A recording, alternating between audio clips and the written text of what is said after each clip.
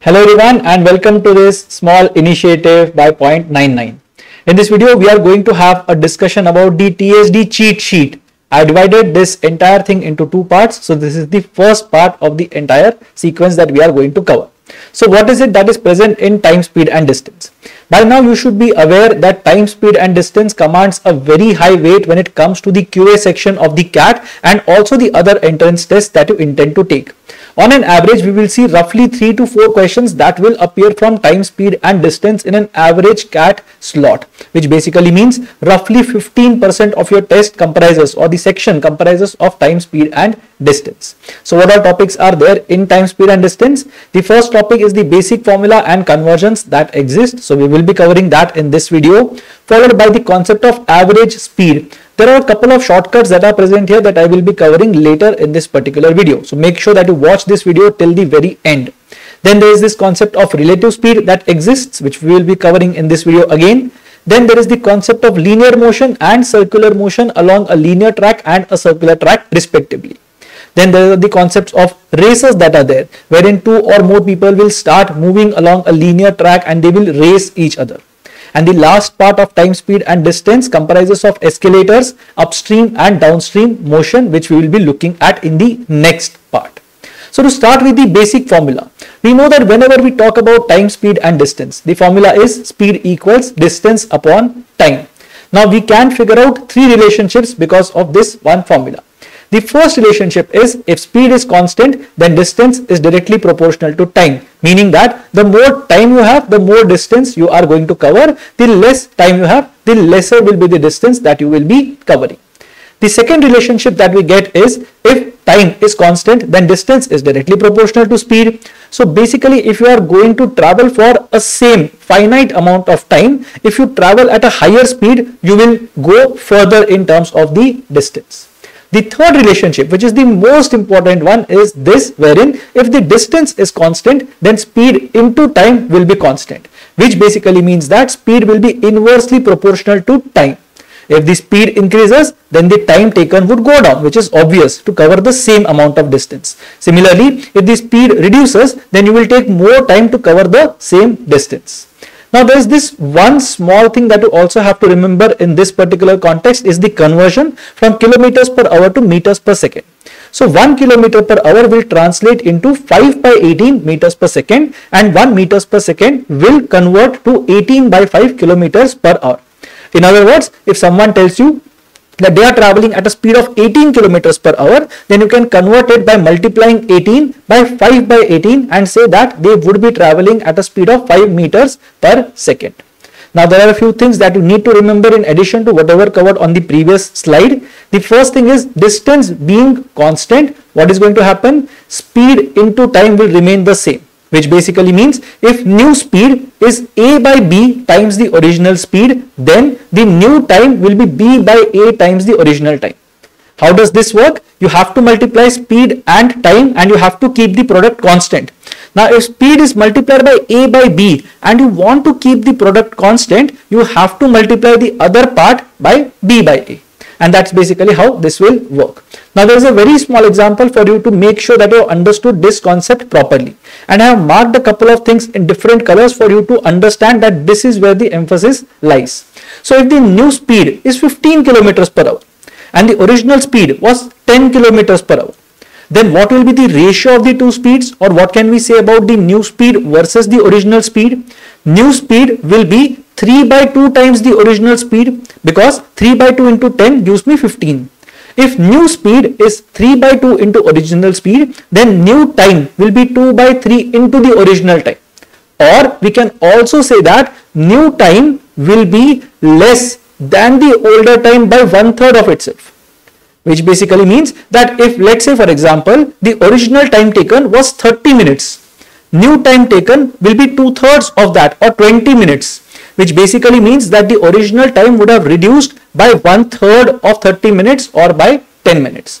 So you have to understand these two phrases very well: 2/3 of the original time and 1/3 less than the original time. So don't get confused between these two phrases. Now we're talking about average speed. Average speed is nothing but total distance covered upon total time taken. It is not the average of the individual speeds. It is always total distance covered divided by total time taken. However, if you look at some special cases, you are going to see that if the time taken is the same in multiple parts of the journey, then the average speed will be the arithmetic mean or the average of the individual speeds that exist. The second thing, if the distance covered is the same in multiple parts of a journey, then the average speed is the harmonic mean of the speeds that are there in the individual parts. Now, one question for you which you can answer in the comment section below. What if the speed is the same in each part of the journey? What will be the average speed then? Answer in the comment section below. Now, we'll move on to relative speed. Relative speed basically happens when there are two objects that are moving together, or if one object is trying to overtake the other object or cross another object. This is basically where the relative speed comes into the picture. Now, effective distance, whenever one object is overtaking another object or crossing another object, the effective distance that needs to be covered or gained will be the total length of both the objects. For all practical purposes, poles, people, cars, signals, the length will be equal to 0 because they are negligible in terms of length. But for bridges, stations, tunnels and trains, you will always have the length of that particular object that you will have to consider. Effective speed at which the distance is covered is going to be in two parts. The first part is if they are moving in the same direction, then what we will do, we will have the difference between the speeds. Why is that the case? Because one object is moving and another object is also moving in the same direction. So it means that this object has to be faster than this object if it wishes to overtake it. So some effort will be spent in matching this object's speed, and then this one will have to move faster than this to overtake it. So if a friend is moving at a speed of 40 kilometers per hour, you will have to drive at a speed of greater than 40 kilometers per hour if you wish to catch up or to overtake your friend. So that is basically how the same direction concept works. In case they are moving in opposite directions, then the relative speed or effective speed at which the distance will be covered will be the sum of the speeds. So if you are moving at a speed of 20 kilometers per hour and your friend is moving at a speed of 30 kilometers per hour and you have to cover a distance of 50 kilometers, you would work on your 20 kilometers independently of your friends working on 30 kilometers independently. And that's how you will be covering 50 kilometers together in 1 hour. And that's why we sum or we add the two speeds if these people are moving in opposite directions. All these cases are there in front of you in the form of a table. You can have a look at it and try to figure out where is it that you are getting confused. In case there is something in this table that you are not able to figure out, do let me know in the comment section and I will try to resolve your query. Now moving on to the next part, which is linear paths. In terms of linear paths, if two people who are traveling in opposite directions from opposite ends of a linear track of length d, once they reach one endpoint, they will go back to the previous endpoint. So let's say if they are moving from point A and point B, two people in opposite directions, they will meet each other. Then this person who had started from B will continue his journey towards A, and this person who had started from A would continue her journey towards B. And then once they reach A and B, they will again come back and they will keep on traveling back and forth. So this is basically how this entire journey will take place. Now, when they meet for the first time, cumulatively together, they would have covered distance equal to d, which is the length of the track. When they meet for the second time, and you can just draw this and see it for yourself, together they would have covered distance equal to 3d. Now, there is a very small disclaimer that I will add towards the end of this particular slide. So, make sure that you are looking at this slide entirely. When they meet for the third time, together they would have covered distance equal to 5d. And this will keep on continuing till the time they meet for the nth time, wherein together they would have covered distance equals 2n minus 1 times d. So if they are meeting together for the 10th time, they would have covered distance equals 2 into 10, that is 20, minus 1, that is 19 times d. Now all these cases are applicable if the speed of the faster person is less than 2 times the speed of the slower person. because of the speed of the faster person is more than twice or equal to twice the speed of the slower person, then they will not exactly be moving in opposite directions throughout the journey, and because of that they would not be working on different parts of the track simultaneously in some cases. That is why it might so happen that before one person completes one round, the other person might have already met that person twice. So all these things are possible. That is why be very careful when it comes to these question types. If you have the multiples of speeds being greater than 2 or the faster person is more than twice the speed of the slower person, you will have to calculate each meeting point individually and not rely on this formula.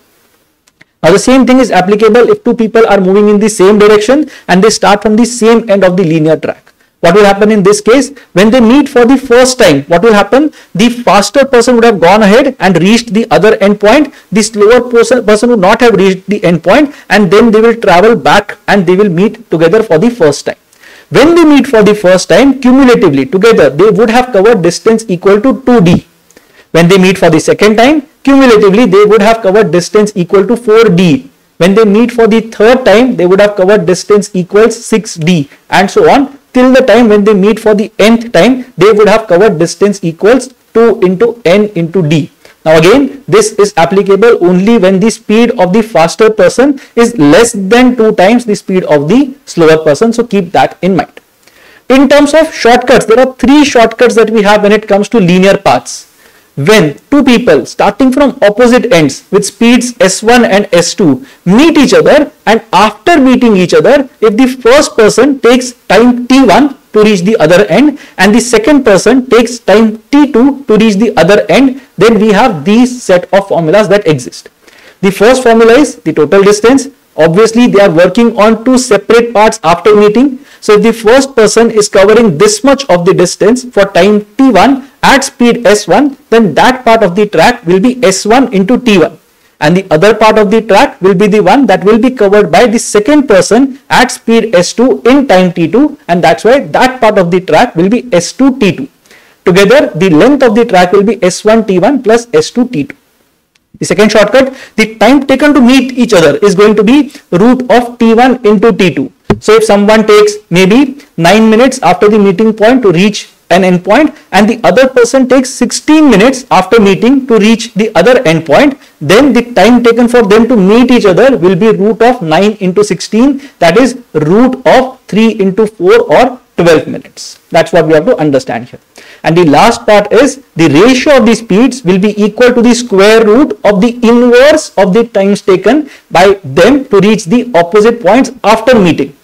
So if again the same example that we took earlier, if the first person takes 9 minutes to reach the endpoint after meeting and the second person takes 16 minutes to reach the endpoint after meeting, then the ratio of their speeds is going to be s1 by s2 equals root of t2 by t1 or root of 16 by 9 or 4:3. So that is basically how you use this particular shortcut. Coming to the last part of the video, we are talking about circular paths here.